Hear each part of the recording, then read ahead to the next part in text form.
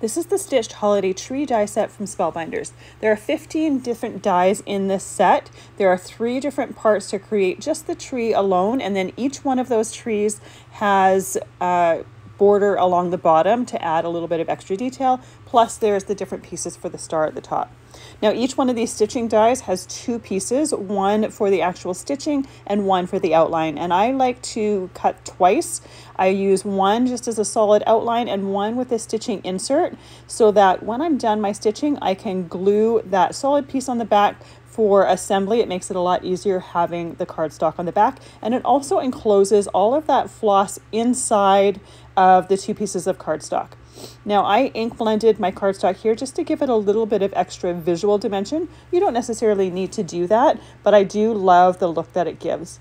With the border pieces for this particular set, you can have a lot of fun with some specialty papers.